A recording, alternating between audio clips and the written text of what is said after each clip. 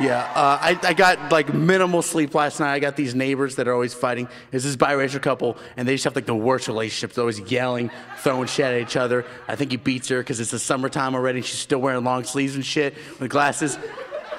And like I've been in that situation. Like I grew up in a house with that type of relationship, and I know how painful it is to be around.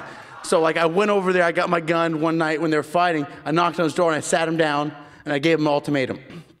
Now, it took a while, but eventually I convinced him to shoot her.